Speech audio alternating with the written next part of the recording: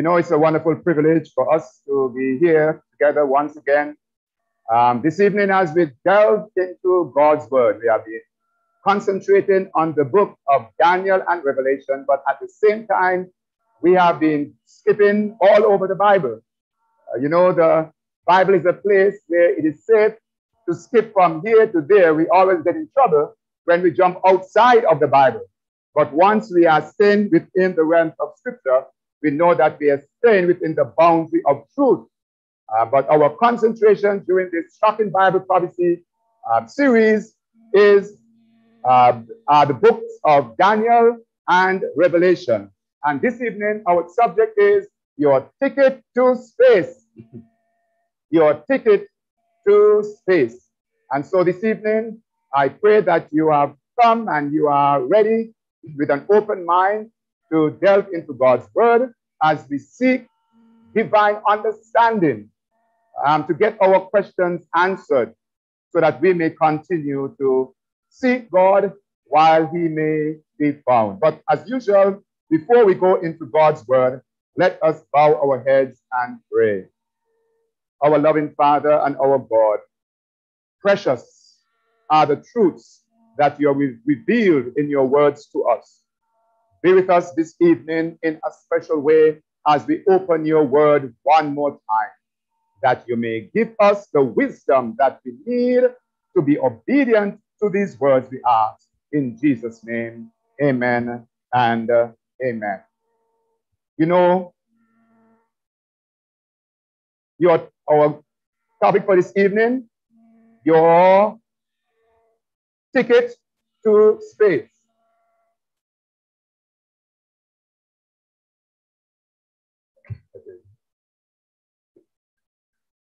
Just getting my pointer. Your ticket to space. You know, I'm sure that you have seen in the news, especially how a flight was taken, a commercial flight, a commercial space flight was taken by Sir Richard Branson, who is basically a VI-lander, and he was in the local news as well as he was in the international news because people who are getting involved in space flight, and people, ordinary people, are wanting to become astronauts. And so Richard Branson, Virgin Galactic, is planning to sell tickets starting at $450,000 so that you can fly in space for maybe a couple minutes and get back down and at least, like Richard, earn your astronaut pin, just to say that you have escaped or almost escaped Earth's atmosphere, and you can now include yourself in that elite group of astronauts. And so, even as I peruse on YouTube, every now and again, there is an advertisement that comes up where Richard Branson is having a sweepstake, and the prize is if you win those 2 tickets, you'll be able, along with maybe your loved one, to take a trip to space in the Virgin Galactic. My dear friends, of course, we know that for many years now, the United States of America, along with other countries, have been venturing out to space. And who can forget the space launch of Columbia, where oftentimes the attraction is to see that rocket takes off. And even though I was living in Florida for many years, I've never driven to the launching site, whereas people come from all over the country. But I could stay in my yard in South Florida rather, and I'll be able to look in the distance and I'll be able to see the launch take off. But there was a launch of Columbia shuttle that caught our attention because what really got us was not the leaving, but it was the re-entering of the atmosphere when 7 of our brightest and our best lives was snuffed out in a moment upon re-entry. the aircraft burst into flame and broke up, and all lives aboard were ended. My dear friends, tonight, I want to talk about a space journey that will not end in disaster. A journey that will not only begin well, but it will end well. Dear friends, I want to be a part of this journey. What about you? And our commander is not going to be the best pilot that NASA has, but our commander is going to be Jesus Christ himself. And I can tell you, he will get us home, past our nearest neighbor, the moon, past the sun, past 93 million miles from the earth, past the planet Mercury and Jupiter and Saturn. We will be able to go higher and higher and still higher, passing the nebulae and all through open space in Orion. Oh, he is taking us home. And there is one thing to be certain, is that this space journey will not end in disaster. The second coming of Jesus Christ will accomplish what no other scientist yet has dreamed possible. Our Lord will deliver us from the clutches of death. Oh, the story of this remarkable last day space journey is found throughout the Bible. God's end time plan is revealed in his word. And so the book of Revelation, the mountain peak throughout its prophecies, is the second coming of Jesus Christ. The climax of the book of Revelation is the second coming of Jesus Christ. So when you look at the book of Revelation, there is one central theme, and that central theme of Revelation is Jesus Christ and him crucified. It is not the dragon. It is not the beast with 7 heads. The great prophecies of the book of Revelation do not focus on a beast, but it focuses on Jesus Christ. These prophecies describe the return of our Lord and the climax of history. Now, I want you this evening to notice the pattern. In Revelation chapter 14 and verse 40, it says, "Then I looked, and behold, a white cloud, and on the cloud sat one like the Son of Man, having on his head a golden crown, and in his hand a sharp sickle." When the book of Revelation pictures the second coming of Jesus Christ, Jesus is pictured as having a sharp sickle in his hand and also a crown of gold upon his head. Not a crown of thorns this time, because this time he is coming in power and great glory. He's coming as King of Kings and Lord of Lords. The Bible does not picture Jesus coming silently or secretly. He came silently once as a baby in Bethlehem's manger. Very few knew that he was coming. When the Bible describes him coming in the book of Revelation, the picture, though, is not the same as when he came the first time. Oh no, this time he's going to come with a golden crown upon his head. He's going to come with a sharp sickle in his hand to reap the harvest of the earth. Oh, the Bible always pictures Christ coming in power and great glory. When you look at the book of Revelation, it always pictures Jesus as coming in majesty. Revelation 19 and verse 11, or onwards, it says, "Now I saw heaven open, and behold, a white horse. And he who sat on him was called faithful and true, and in righteousness he judges and makes war. And the armies in heaven, clothed in fine linen, white and clean, followed him on white horses as well." A white horse, you see, my dear friends, is a symbol of purity, is a symbol of victory, and it is a symbol of triumph. When Jesus Christ comes the second time with a gold crown upon his head, riding a white horse, he is pictured as coming as a victorious general. He is pictured as coming to defeat all of the forces of evil. Christ comes to vanquish the enemy He comes as King of Kings and Lord of Lords. The book of Revelation is very plain that Jesus comes to reap the harvest of the earth, that Jesus comes as leading the armies of heaven, that Jesus comes as King of Kings. The book of Revelation does not know about a secret rapture of Christ. Jesus returns victoriously. Jesus returns gloriously. The book of Revelation knows nothing about a secret rapture. Revelation 11 and verse 15 tells us, the kingdoms of this world have become the kingdoms of our Lord and of his Christ, and he shall reign forever and ever. When Jesus comes, the great controversy will end. Sin and sinners will be no more. Jesus coming is not some mysterious event. Oh no, he comes to reign over the power of over the entire universe. He comes to be worshipped. He comes to be praised. He comes, my dear friend, for his redeemed to reign forever and ever. Dear friends, have you ever wondered how can I know that I will be ready for the second coming of Jesus Christ? How can I know that when he comes, I will be caught up to meet him in the air and live with him for eternity in his eternal kingdom?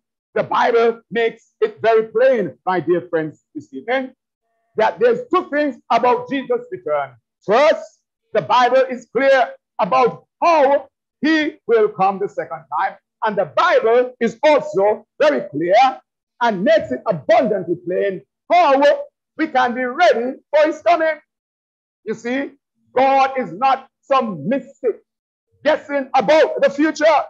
We do not need to guess regarding the events surrounding Jesus' return. Oh no, not at all. Dear friends, Jesus does not guess. He knows. He knows the end from the beginning. Dear friends, the Bible prophecy does not guess. Bible prophecy knows. Dear friends, the second coming is not vague. It is very specific. The second coming is not like some unidentified flying object that is coming to snatch people from this world. Jesus is not going to come in some flying saucer from outer space. That is not how Christ will come. Oh no, the coming of the Messiah will not rise up as an earthly charismatic leader. Oh no, he's not coming up. He's coming down because he's coming from above. It is not necessary to find out from God's word. It's necessary, rather, to find out from God's word just how Jesus will come. You know, God's end time plan is revealed in his word, the Bible. And this has been my textbook out here. Dear friends, night after night, I have been pointing you to God's word because I believe that this is the source of truth. This is God's word. And I've proven to you what God says will happen. The Bible is very plain. Jesus describes one of the deceptions before his return in this way. Listen carefully. Luke 17 and verse 23 says, men will tell you, here he is, or here he is. Do not go running after them. In other words, then, if anybody says, guess what? Jesus has come secretly in this particular part of the country, and you need to go and see him, you know that they are a deceiver. If someone tells you that Jesus has appeared in Ethiopia, you know that there is something wrong with that picture. Because Jesus said that men will tell you, here he is, or here he is. Do not go get a plane ticket to go to Ethiopia to see the Messiah. Because the Bible tells us that when he comes, that every eye shall see him. Someone may say, you know, I heard he's in Chicago. Or maybe he's in New York. Someone might say, oh no, he's in Orlando, Florida. Or no, maybe he's in Los Angeles, California. The Bible says, do not go running. Luke 17 and verse 24 says, why? For the Son of Man in his day will be like the lightning which flashes and lights up the sky. from one end to the other. Christ's coming would be a sudden appearance, just as a flash of lightning across the sky. He would not appear on some talk show in New York City. Oh no, my dear friends, Jesus coming would be spectacular. It would be magnificent. He won't rise up from somewhere. He's coming down from up there. He'll be coming down, my dear friends. He won't walk down some major street in the world. He won't hold up his hands and say, I am the Messiah. Oh no, his coming is like lightning, which flashes and lights up the sky. Oh, my dear friends, this evening, Christ is coming down from above. He won't rise up from below. Christ is coming with glory. But somebody says, is it really necessary to understand all of this? I mean, if I just love Jesus, what does it matter what I believe? Isn't that enough? You know, a young couple, they moved into the city of Toronto, just bought a new house. And as they moved in, they put their barbecue grill on the back patio. And when they went out shopping and came back home, their grill went missing. And so they realized, wow, we have just moved into this neighborhood. And I mean, we're just packing our stuff and our grill have gone missing. But guess what? By the next day, they got up. They realized that the grill was returned by whoever stole it. But not only was the barbecue grill returned, it also accompanied with 2 tickets and an apology for borrowing the grill without their permission. These 2 tickets were for a popular play that was playing in the theater in town. And so they said, at first we thought we were in the wrong neighborhood, but now we realize we are in a kind neighborhood. So they went out that evening to enjoy the theater. And by the time they came back home, their house was empty. It means, therefore, then, that those barbecue hustlers, the barbecue grill hustlers, had given them the ticket as an enticement to get them away so that they can steal everything that they own. My dear friends, I want to let you know, it matters what you believe. It matters what you believe. What you believe has consequences. Satan will attempt the same way in order to deceive men and women, and many are going to be deceived. He is the great deceiver. He counterfeits the truth in order to lead millions away from Jesus. But Jesus clearly reveals his plan, and if we want to know the truth and we want to know God's plan, we don't have to worry, we don't have to wonder, because, my dear friend, God's plan is revealed in his word. God's plan is in his word. There are some clear facts in God's word about his second coming. My dear friends, this evening I want us to realize that Christ's coming will be a literal event, not figurative. Not having peace and prosperity on this earth and a warm feeling on the inside. No, Jesus coming is going to be a literal coming. You ask, how do I know that? Well, the Bible tells me so. Acts 1 and verse 11. From the mouth of Jesus himself, when he was there on the Mount of Olives, defying gravity, levitating, moving back up to heaven. Dear friend, Jesus looked into the eyes of his disciples and declared unto them that this same Jesus, who has been taken from you into heaven, what would happen? It says that what? He will come in like manner. My dear friends, what does that mean? It means that a real Jesus went up and a real Jesus will come back down. My dear friends, a real Jesus that the disciples could see went up, and a real Jesus that you and I will be able to see will come back down. Jesus ascends in power. Jesus ascends, the Bible says, this same Jesus will descend. Dear friends, who this Jesus is, we are talking about the same Jesus that opened the eyes of the blind, the same Jesus that raised the dead, the same Jesus, my dear friends, that unblocked the deaf ear. That same Jesus, my dear friends, who healed the sick, this same Jesus will return someday. My dear friends, Christ's coming will be a visible event. Visible event. The Bible says that the coming of Jesus Christ will be a visible event. His ascension was visible.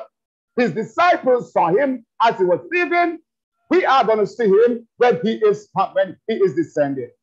The book of Revelation says in Revelation 1 and verse 7, behold, he is coming with clouds of angels, and every eye will see him. My dear friends, there is hardly another scripture in the Bible that is as plain as this one. Behold, he is coming with clouds, and every eye shall see him. How many people will see him? Everyone would see him. Who will see him? Every eye will see him. Is Jesus coming secretly just to a chosen few? No. The Bible says that when Christ comes, it's going to be a literal event. The same Jesus that went up is going to be the same Jesus that comes down. And the Bible says that every eye shall see him. My dear friends, if every eye is going to see him, this can only mean that those persons who are alive on the earth at that time, either everyone would have their sight, or it would mean that even blind people would see Jesus coming. His glory is going to be so bright that even the blind would be able to see Jesus coming in the clouds of glory. My dear friends, I want to let you know as well that Christ's second coming also will be an audible event, meaning that you'll be able to hear it the same way in which the thunder follows the lightning most of the time. Once that lightning is close to you and it strikes across the sky, the next thing you hear is the thunder. The same way as well, when Jesus Christ returns, not only will you see him like the lightning, but you hear him like the thunder. How do you know that? The Bible tells me so. 1 Thessalonians 4 and verse 16. Paul, writing to the Thessalonian believers, so said. Again, look at the expression again. The Lord himself almost sounds like this same Jesus. It is saying, not someone else. The Lord himself will descend from heaven with a shout and with the voice of an archangel and with the trumpet of God. And this trumpet is going to be so loud that it will literally raise the dead. And it says, and the dead in Christ will rise first. My dear friends, this evening, here is good news. Jesus Christ is coming literally. He's a real Christ that comes. Jesus Christ is going to become visibly.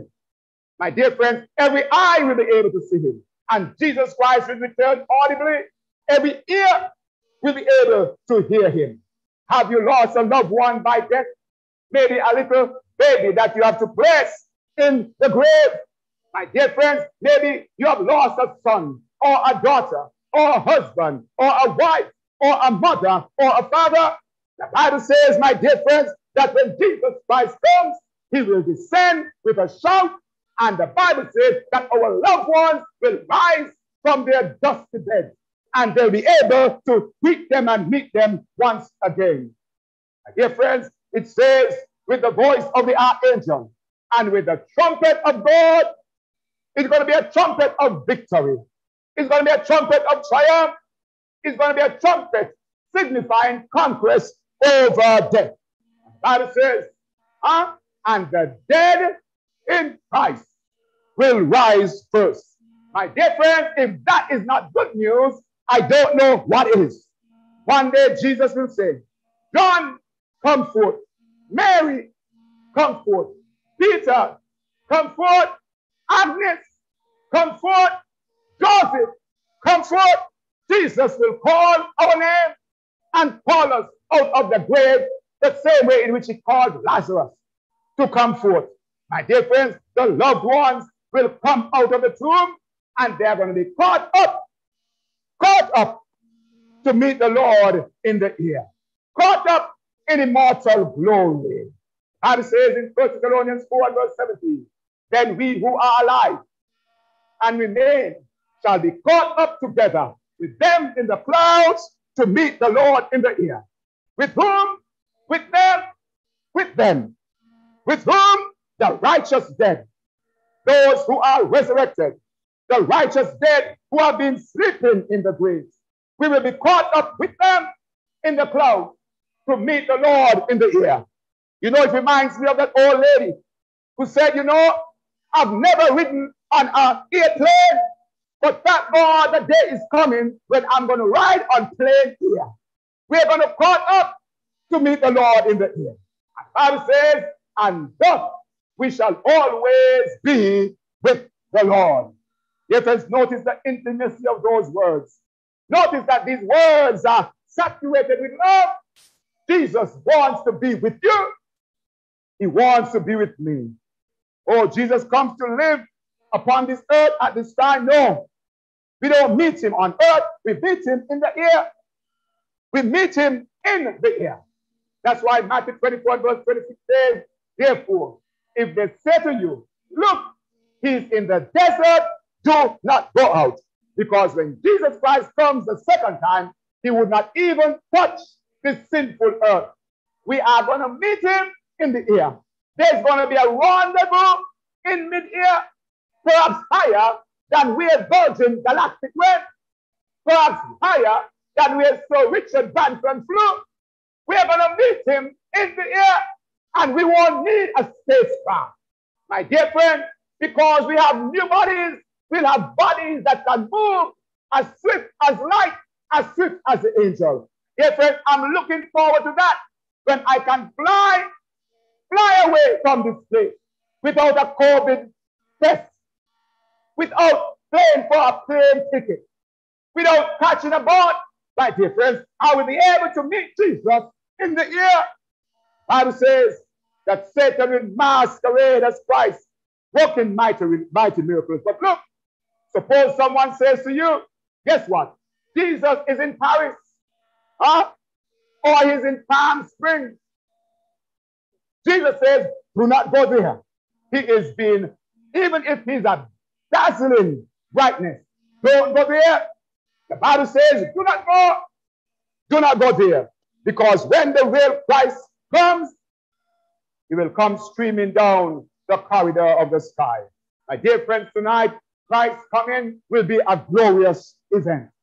Matthew chapter 24 and verse 27 says, for as the lightning that comes from the east is visible even in the west, so will the coming of the Son of Man be. Oh, God is going to perform a dazzling light show in the sky. He will stream down from the sky with 10,000 times 10,000 times 10,000 of angels. Heaven, my dear friends, will be empty. All the angels of heaven will ride on with King Jesus. Dear friends, he will cry out, Mary, come forth. Only Christ, the life giver, can do that. Only Christ, the life giver, can resurrect the dead. My dear friends, this real Christ is coming in the sky. Hallelujah. And the real Christ is going to resurrect the dead. The real Christ will catch us up in the sky to travel with him past the moon, past the sun, past the stars, to the throne room of the universe. And we will always be with the Lord. Oh, Matthew chapter 24 and verse 30 says, the Son of Man will appear in the sky, and all the nations of the earth will mourn. Now put those two texts together. Revelation 1 and verse 7 that says, behold, he's coming with clouds, and every eye will see him. And you see, therefore, then, that it is not only believers who will see him when he comes, but what? When Christ comes the second time, every eye shall what? Every eye shall see him. There are only two classes of people when Jesus Christ comes. There is the saved and there is the unsaved. There is the redeemed and there is the lost. There is no second chance when Christ comes. When Christ comes, that's it. They will see the Son of Man coming on the clouds of the sky with power and great glory. They will see. My dear friend, there is no such thing in the Bible anywhere, such as a secret rapture. Nowhere. You do not read it in the Bible. Human beings made up, my dear friends, and they misinterpret some texts in the scripture. But the Bible is very clear that the second coming of Jesus is going to be the noisiest, most magnificent, most glorious event that this earth has ever seen. Nothing secret about it. The Bible says they will see. That is all the nations of the earth. The Son of Man coming with power and great glory. Jesus, my dear friends, this evening, Jesus comes literally. The real person is going to come, not in spirit. The real flesh and blood that resurrected. The real Jesus that ate with his disciples. He will come. Dear friend, he's going to come visibly. Every eye shall see him. He's going to come audibly. Everyone will hear. The deaf would hear. The blind would see Jesus Christ coming. And Jesus is going to come gloriously. Dear friends, this evening, Christ coming will be a climatic event. The coming of Christ is the decisive event in human history. 1 Corinthians chapter 15, verses 51 to 53 tells us, listen, I tell you a mystery. We will not all sleep. That is how the Bible refers to death, as asleep. But we will all be changed in a flash, in the twinkling of an eye. You know, they are using the quickest language, you know, as quick as you blink your eye. Paul is grabbing for words. In our computer age, we would have said that in a nanosecond. But nanoseconds, that's not in Paul's language. So Paul says, in a twinkling of an eye, at the last trumpet. My dear friends, Paul continues by saying, for the trumpet will sound, and the dead will be raised imperishable, and we will be changed. My dear friends, yesterday I went for a walk, as I often do, in order to get my exercise, and going down those uneven hills. Today I realized that my knee was hurting. But my dear friends, thank God that when Jesus Christ comes, we will be changed. No more arthritis. No more high blood pressure. No more our body. We'll get new bodies. New bodies, my dear friends. Dear friends, the Bible says we are going to be changed for the perishable. Paul says, for the perishable must clothe itself with the imperishable, and the mortal with immortality. Woo! Could you imagine? Can you imagine that when Christ comes sweeping down the corridors of the sky, the earth would be illuminated with his glory. The ground would rumble, the buildings would shake, the lightning would flash, and the thunder would crash, and 10,000 times 10,000 of angels would spread all over the earth and head to the graves of the righteous believers and welcome them as they come forth in immortal youth and glory to greet them, never to live in a sinful environment anymore. Their bodies would no longer have the curse of sin. There will be no more deaf ears, no more blind eyes, no more arthritic limbs. There will be no diseased bodies. There will be no amputees, my dear friends. Hands would go back. Feet would go back, my dear friends. Ear would go back. Hallelujah. And my dear friends, I want to let you know, the Bible says that we are going to have new bodies. No more heart arthritis. No more heart disease. No more gallstone. And my dear friends, we are going to have new bodies. As believers, dear friends, we are looking for Christ's second coming. This is the most magnificent event in the heavens. Instantly, our bodies will be changed. No longer subject to disease and death. We are going to receive immortality. What a day that will be when Christ comes. What a day! Instantly, we are transformed. instantly we are changed. New life will pulsate through our body. My dear friends, our hearts will beat with excitement to see the face of Jesus. Oh, my dear friends, we will sing his praises as our bodies are changed from corruptible to incorruptible. Revelation 15 and verse 3 says, great and marvelous are your works, Lord God Almighty. Just and true are your ways, O King of saints. Oh, my dear friends, we are going to see the dead resurrected. We are going to see our brothers, our sisters. We are going to see our son and our daughters. We are going to see our husband and our wife as they come forth from the tomb with new and immortal bodies. Angels are going to present themselves to us again as we embrace our loved ones with tears flowing down our cheeks as we ascend together. Ascend to God's throne. You know, not long ago, a Christian pastor was on his way to a preaching assignment, and he got into an accident. He was a great man of God, but he did not survive. He died. You know what his wife said? You know, I can't wait to meet him again in the air.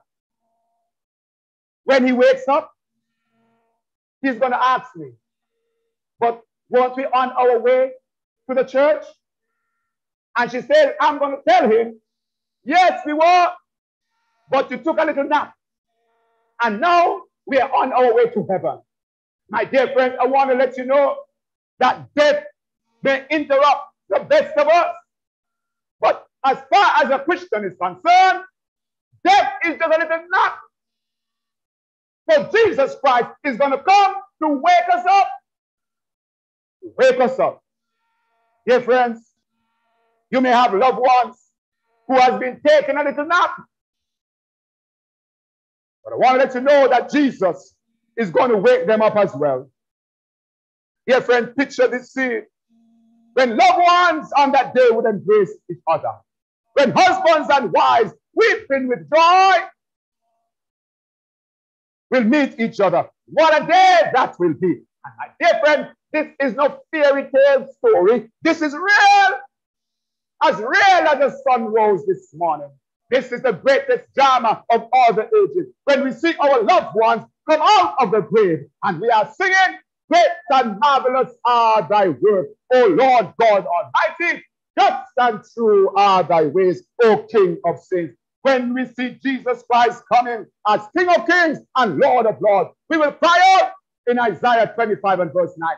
Behold, this is our God. We have waited for him, and he will save us. Dear friends, we have waited for him. We have not accepted the false Christ. We have not accepted the counterfeit Christ. We have not accepted the false Messiah who pretended that he was Christ. No, we have waited for Jesus to come. Dear friends, he's going to say, this is the Lord.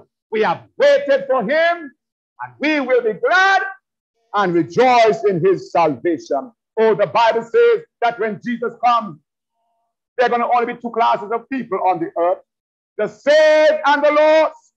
Those that look up and say, we have waited for him, and he will save us. Then there are going to be those who will look up and see him, and their hearts will fail them for fear. They are going to see him coming in the clouds of glory, and they know they have not been living in harmony with his will. They have turned their backs on him. They have rejected the claims of his love. They have turned away from his mercy, and now they realize it's forever too late. My dear friends, his spirit had impressed them, had impressed their hearts, but they said, no, Lord. They said, no. They have crowded out the things of eternity. They were just too busy for God, too busy for Jesus, too busy to get involved with the things of one's life, to have time for God. They have turned their backs on Jesus who wants to save them. Dear friend, when Jesus Christ comes the second time, there are only going to be two classes of people in this world. The same glory that would welcome the saints, that is the same glory that will consume the wicked. Dear friends, Revelation is very plain about this.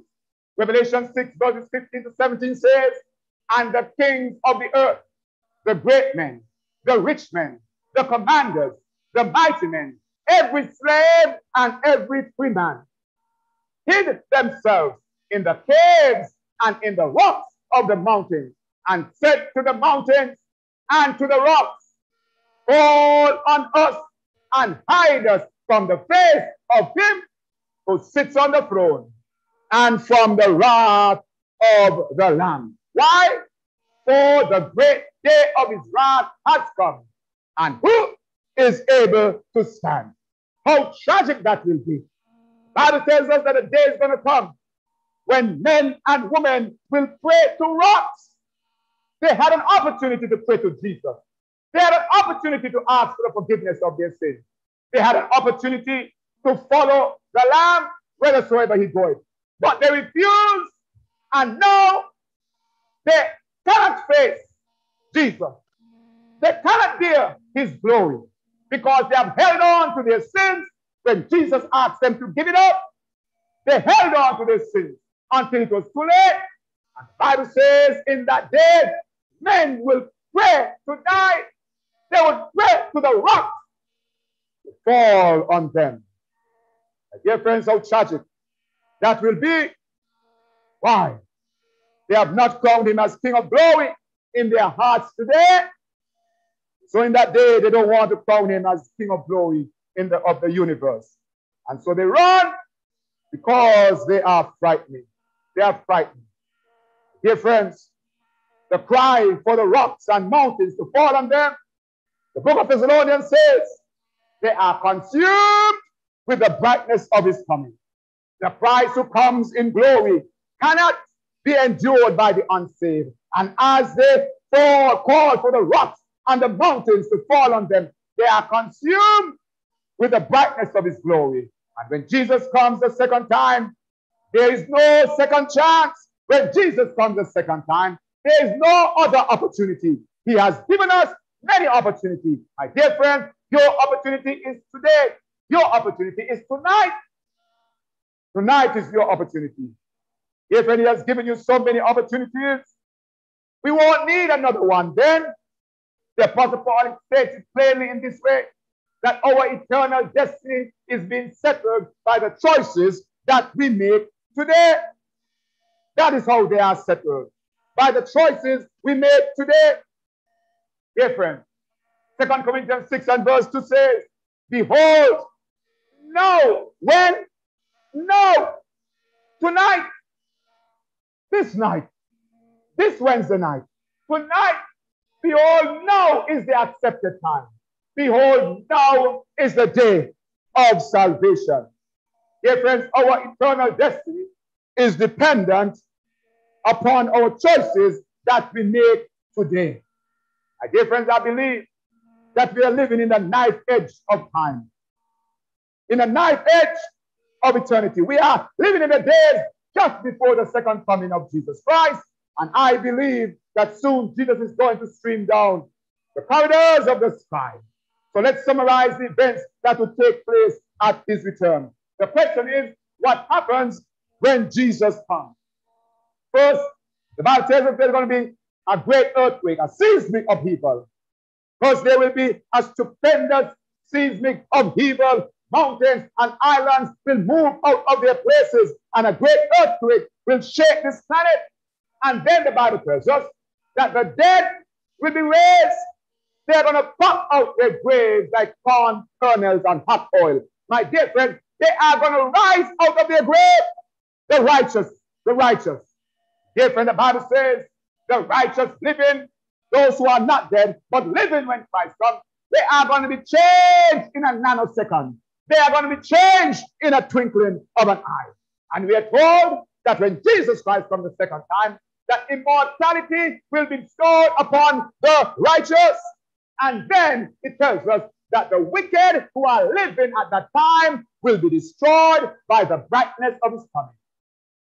Dear friends, that is a clear summary of what we have looked at this evening so far. Revelation 6, 14 and 15 tells us that the wicked is going to call to the rock and the mountains to fall on them. When Jesus Christ comes, my dear friends, there is not going to be a second chance. No second chance. When Jesus comes, the wicked living are destroyed, and those who are dead remain dead. Dear friends, this evening, dear friends, next what would happen? Bible tells us that the righteous will be welcomed by Christ. The righteous ones will go to heaven to meet the Lord in the air. But some people say, well, didn't you miss the text in the Bible that says that he's coming as a thief? And there are two comings of Christ. One when he comes as a thief, and another when he comes in glory. You know, one of our frequent viewers has been asking a question about the secret rapture, and I've asked you to hold off for a little while, and now we can answer that question in detail. So the question is, what about the secret rapture? And my dear friend, let us know what the Bible says. Matthew chapter 24 and verse 36 says, but of that day and hour no one knows, not even the angels of heaven, but my Father only. But it says, but know this, that if the master of the house had known what hour the thief would come. Remember our couple in Toronto who went out to enjoy a night of theater? When they came back home, their barbecue grill was gone. If the master of the house had known what hour the thief would come, what it says, he would have watched and not allow his house to be broken into. Now, the question is this text speaking about the manner of Christ's coming, or is it speaking about the timing of Christ's coming? Let me ask the question again. Is this passage speaking about the manner of Christ's coming, or is it speaking about the timing of Christ's coming? My dear friend, when the Bible talks about a thief, it is talking about the time when the thief comes, and not the manner in which the thief comes. It is saying, when no man knows that hour. And if we knew that hour, when the thief would come, but no one knows. So the Bible says, my dear friend, is not speaking about the way in which Jesus Christ comes. It didn't say that Jesus is going to come in the manner of a thief. It says that Jesus is going to come with the timing of a thief, meaning that he's going to come unexpectedly. Dear friends, is that plain? Dear friends, no thief comes to break your house and brings a bullhorn and warns you and says, hello there, I just want to let you know that I've been coming this evening to break into your house. My dear friends, no thief does that. Dear friend, he comes when we don't expect him, and he comes quickly and rapidly. My dear friends, when the Bible says that Jesus comes as a thief, it means then that the world will not expect it either. He comes quickly. He comes unexpectedly. But every eye will see him. The Bible doesn't teach that he's going to come secretly as a thief. The Bible teaches that he's going to come unexpectedly like a thief. Notice verse 44. What verse 44 says. It says, therefore, you also be ready. For the Son of Man is coming what? In a particular manner? No. He's coming at an hour that you did not expect. So my dear friends, when we read the context of the passage here, Jesus is not going to come as a thief in terms of manner. He's going to come as a thief in terms of hour, in terms of timing. That is why he says he's going to come in an hour that you do not expect. Listen to what 2 Peter 3 and verse 10 says. But the day of the Lord again will come how? Like a thief, and the heavens will disappear with a what? With a roar. The elements will what? Will be destroyed by fire, and the earth and everything in it will be laid bare. Once again, Peter borrows the language from his master and says that Jesus is going to come like a thief, but not silently, not secretly, because here it says that he's going to come and the earth will be destroyed by fire and everything will be laid bare. That tells me that is a dramatic coming. But here again, Peter is referring to the hour, the timing when Christ would come. When he comes as a thief. But somebody says, I thought the Bible says that there will be two in the field and one will be taken and another left. My dear friends, the second coming is going to be a surprise to the unprepared. A surprise to the unprepared. The prepared know that he's going to come, even though they do not know the timing. But the unprepared are surprised and are left. But what happens to the unprepared who are left? This is what the Bible tells us. It says, what about the expression, one taken and the other left? That's what man put in, my dear friends, says that Jesus goes and says, this man have interpreted this in their own way. But let's be plain with scripture. Luke 17 and verse 36 says that two men will be in the field, and the one will be taken, and the other will be left. Now, does the text say that one will be left? The one who is left will be left alive? Does it say that? Nowhere does it say that the one that is left will be left alive. That's what man put in there. Luke 17 and verse 26 says, as it was in the days of Noah. What was it like in the days of Noah? Were there two classes of people in the days of Noah? The answer is yes.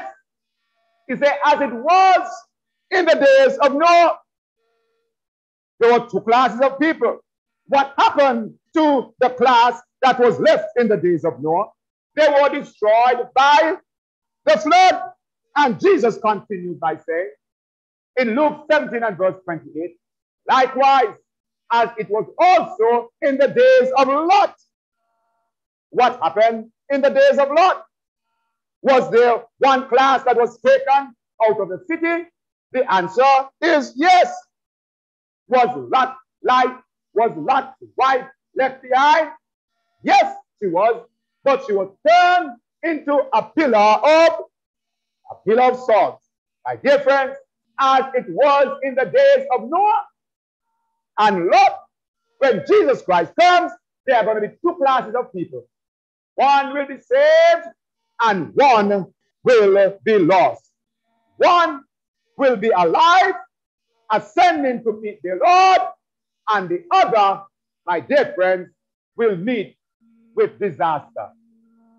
My dear friends, as the days of Lot, one class left out of the city saved, and one class will be left and destroyed. Dear friends, so when the Bible describes the second coming of Christ, one of the greatest deceptions is that some will be left on earth and they're going to have a second chance. But the Bible doesn't teach that.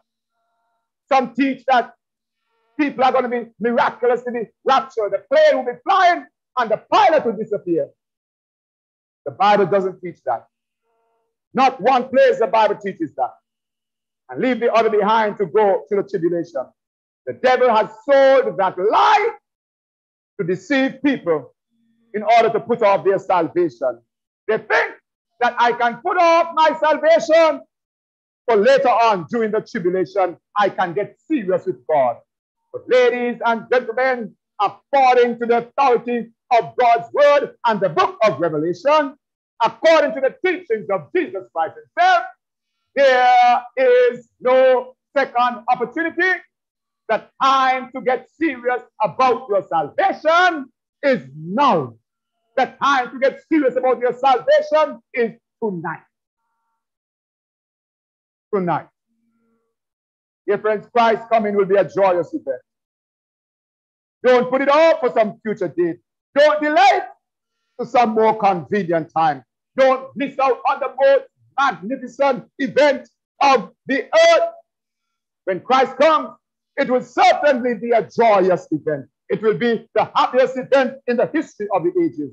John 14 and verse 2 says, I go to prepare a place for you. And if I go and prepare a place for you, I will come again and receive you to myself, that where I am, there ye may be also. Jesus comes, bursting down the corridors of the sky. Here is a young family. Imagine, they are praying, and they hear a thunder on the outside.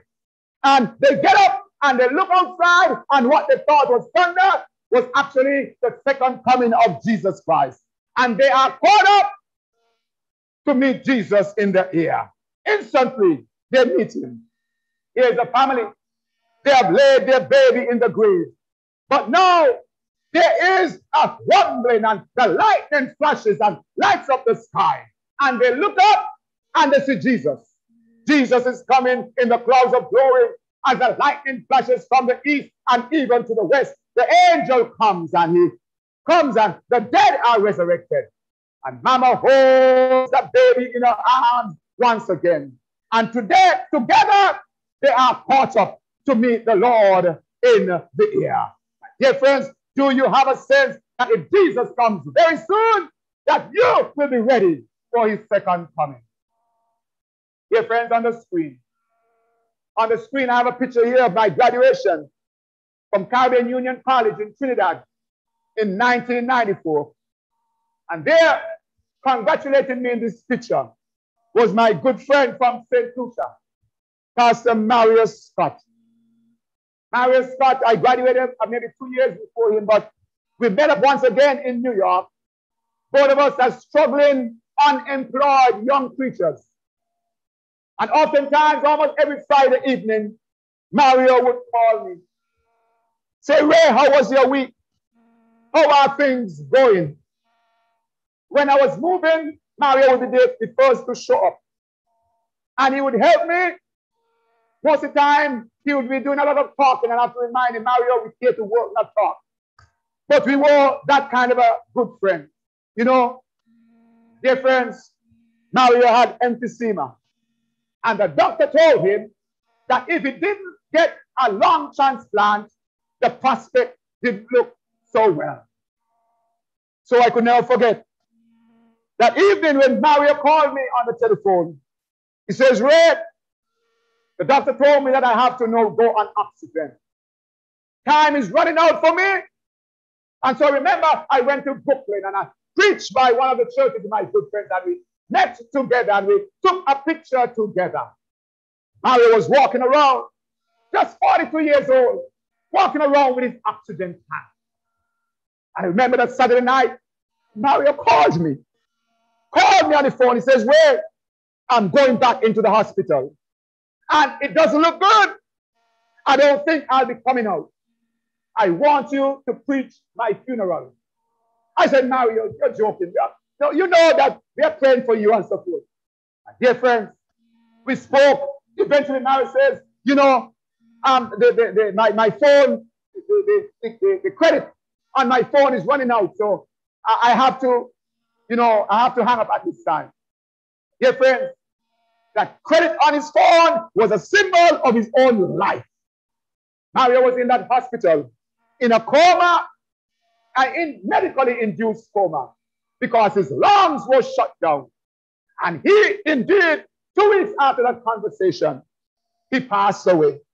My dear friends, the commitment that I've made to him, that I was going to preach his funeral, I did in Brooklyn. My dear friends, it was about the hardest funeral that I had to preach. Seeing that here is someone that we were in school together, and we are looking to the prospect of going to the ministry, and every Friday night, Mario would call me. I mean, if I had one friend, it would have been Mario.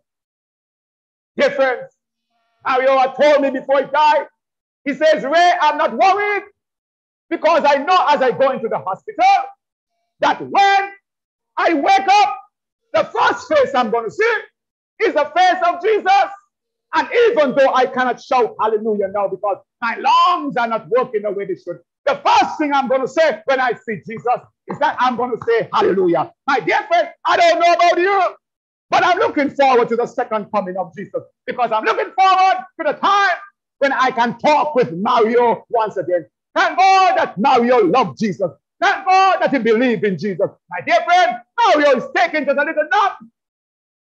Someday, my dear friends, is going to burst the clouds of glory. Dear friends, I remember when I was 11 years old, going to meetings that are similar like this. I remember my sister that followed me.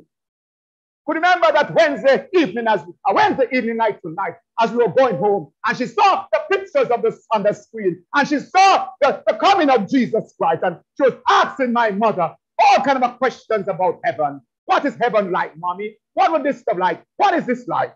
I remember that Friday night, Thursday, she was sick, not feeling well, just had a slight fever. That was it. Just a slight fever, Patrice. My sister that followed me, just a slight fever. And the Friday night, we went out again to the evangelistic meetings. By the time we came back home, my elder sister that had stayed home with her came and says, Mommy, Patrice is not breathing and her jaw is locked. My dear friends, in those days, 1976, in those days, the number of vehicles owner in the village were like, you can count on one finger. But there was no 911 to call. There was no telephone in the house, my dear friends. And here we went and could get the closest neighbor that had a vehicle. By the time she got to the doctor said that she had come too late. Dear friends, we laid my 8-year-old sister Patrice in the grave, but she had had a chance to hear about Jesus. She was going to those meetings. Wednesday night, she was asking about heaven. My dear friends, by Friday, she had taken a nap. Dear friend, but I'm looking forward to the time when I can see my sister once again. I'm looking forward to that time when I can see her again. Dear friends, she's in a grave simply because she didn't have a tetanus vaccine. Then, my dear friends, here, my dear friends, is my grandmother who taught me about Jesus. My mother left me with my grandmother when I was about maybe a year and a half. Too early for me to remember. Went off to St. Croix, Virgin Islands to make life better. Dear friends, I grew up with this old lady. She took me to church. Went to church with her. This grandmother had elephantitis. My friends in my class used to laugh after her because she had to have special shoes built, made for her because she had elephantitis. But she took me to church, and in that church I learned about Jesus. I learned about the Jesus who loved me and died for me and saved me. I thank God for grandmothers who are still willing to train their grandchildren, to have them walk in the way. My dear friends, I still remember that Sunday afternoon on May 11th, a day, one day after her birthday, May 11, 1981. That was Mother's Day, and my grandmother fell asleep at 81 years of age. Remember that the undertakers came for her and took her away. I used to sleep right next to her on the bed. I just changed the sheet and I was fast asleep where she had died that same day. My dear friends, I'm looking forward to the time when I will be able to see my grandmother again, because I knew that she loved Jesus. My dear friends, I don't know about you. I don't know about your story, but I know there is no home without its empty chair. There is no home, my dear friends, that death hasn't touched, because we are living in a sinful world. But my dear friends, death will not have the victory, because my dear friends, I want to let you know, soon Jesus Christ is going to descend as your sky. Soon, my dear friends, Jesus Christ will descend, and my dear friends, all of our loved ones will be called out of the grave. I'm longing for that day. I'm looking forward to that day when Jesus Christ will come, my dear friends. I'm fed up of this world. I don't know about you. Fed up about hearing the Delta and the Gamma. But fed up, my dear friends, of talking about the economic fallout of this, and fed up of hearing about wars and rumors of wars. My dear friends, I'm fed up of this world. I'm looking forward for a world to come. I'm looking forward to that day. My dear friend, the question is tonight, is there anything that would keep you from being ready for the coming of Christ? Is there anything? Is there anything that will prevent you? My dear friends, there is only one thing. that can satisfy today and that can satisfy forever. Only one thing.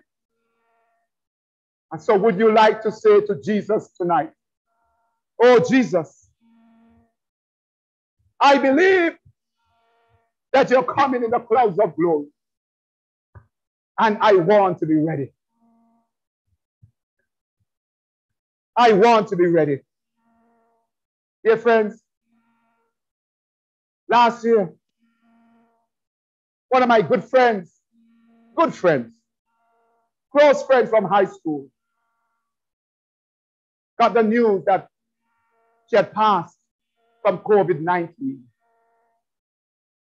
And that one struck me hard. Struck me hard. I've lost 2 classmates from this pandemic. Dear friends, if she loved Jesus and she had committed her life to Jesus, dear friends, I know the time is going to come when we'll meet each other again. When we'll be able to walk on the streets of gold and we'll be able to see Jesus.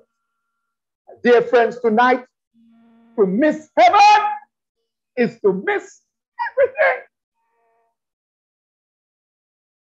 To miss heaven is to miss everything.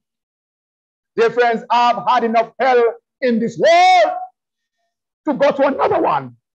I'm looking forward to the second coming of Jesus.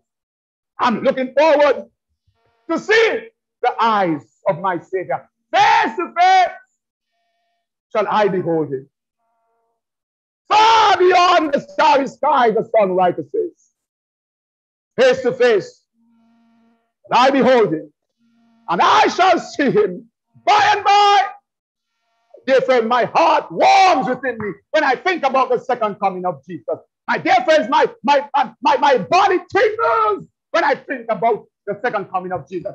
Because I know that just one look at my Savior, it would be worth it all just to get one look at my Savior. Oh, I love him so much. I love to talk about him. I love to live for him. My dear friends, I get excited about him. Sometimes I'm studying this book, my dear friends, and I'm reading about Jesus, and I cannot sit down. I have to get up and walk around like a crazy man. My dear friends, I love Jesus. I'm looking forward to seeing him. What about you? What about you? Why not go to the website, sbpsem.com. Click on that decision button. Let me know, let God know, most important, that you want to be ready when Jesus comes. Dear friends, the time is late, but the best time is now. Now is the accepted time. Now is the accepted time. Why not pray? Pray with me tonight. Oh, loving Heavenly Father and our God, we're looking forward to your second return, to your second coming. We are tired of this old world, where things get worn out, including our bodies. We want to live in a place where we don't have to do any repairs. We want to live in a place where there's no more sickness, no more illness, nothing to annoy. We just want to live in joy forevermore. Give us your grace. Give us your mercy. Help, oh Lord, that thousands tonight may make that decision that they are going to be ready for when you shall return soon. I pray it in Jesus' name. Amen and amen.